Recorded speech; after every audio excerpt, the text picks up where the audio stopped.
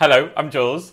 Hello, I'm Sarah. And welcome. Welcome to Jules and Sarah, the podcast, where actually it is a continued conversation from previous podcasts about cake fillings. Now, a reason why this has come to my attention is we have just started wedding planning, and now you're going to start getting into the bridal content of Jules and Dutch.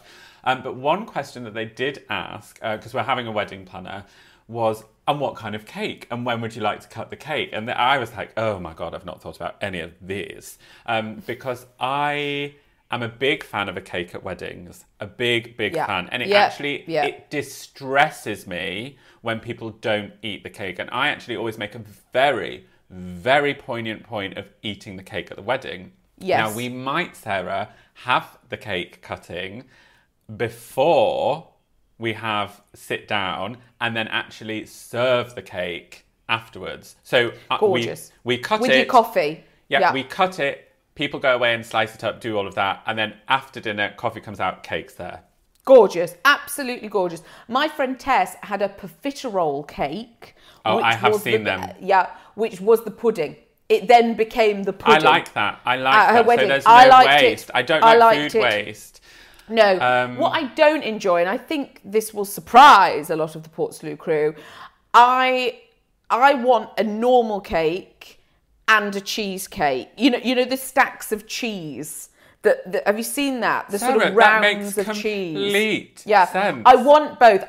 What I don't want is a wedding cake to be replaced by blocks of cheese, and it's very popular.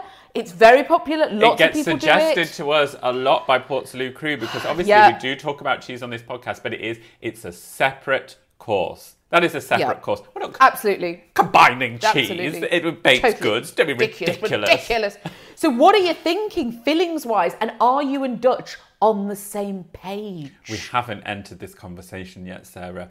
But I will say that Dutch baked goods are a lot better than English baked goods, and so it'll be a lot of like apple cinnamon flavors and really Dutch delicacy. But something that's really it's staying with me, Sarah, is that raspberry filled sponge from your event. Let's talk about that cake because I've thought about nothing else now for weeks. That cake. Now, first of all, we need to shout out my gorgeous friend, Charlotte Jacqueline. She's my friend too. Sorry, our gorgeous friend, Charlotte Jacqueline, who sent me that cake in her absence. Now, Charlotte was meant to come on Saturday. She couldn't legally attend for COVID-related matters. But that cake arrived. And it was from April's Bakery. Now, if you don't follow April's Bakery on Instagram, please go and have a look because oh my God, it was gorgeous. It was an exceptional cake. And yes, when we cut into it, it was fresh raspberry, cream, and I suppose it was a sort of twist on a Victoria sponge, which is my favourite cake. A Victoria sponge. 100%, Sarah. I'm with you. We are aligned on this. Now, what I did know, and I am very, very passionate about this. Now, I never leave icing. I see it a lot at events. People eat the cake, leave the icing. I'm like, if you're doing it, you're doing it. But what I did like at your event, Sarah, was there were fresh strawberries to hand, within reach, actually, of where I was sat at that very moment in time. Yes. Perfectly placed on this, plinth of fruit. It was great. But then I used the icing to spread over the strawberries and ate. Gorgeous. Very good. I don't want to say I outdid myself, but, that's how it's done, folks. I'm trying to think. At our wedding, so we had a 3-tiered cake, and I believe that we had 2 tiers Victoria sponge, and the top tier was chocolate cake, because that's John Hilcock's favourite. John Hilcock loves a chocolate cake. I would refuse a chocolate cake, and that is not like me.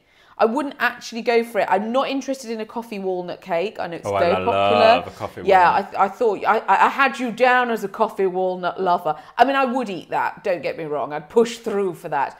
But yeah, I just don't think you can go wrong with a Vicky sponge. No, a vanilla, or a classic birthday cake.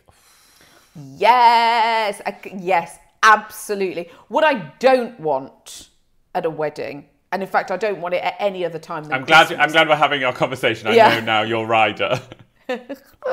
Fruitcake.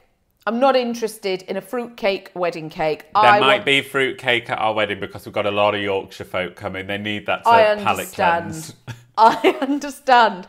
No, I'd take a slice of it. I just think it's a shame to waste a wedding cake on fruitcake. I just think it's a shame. I'm happy to have it out. I'm happy to have it served.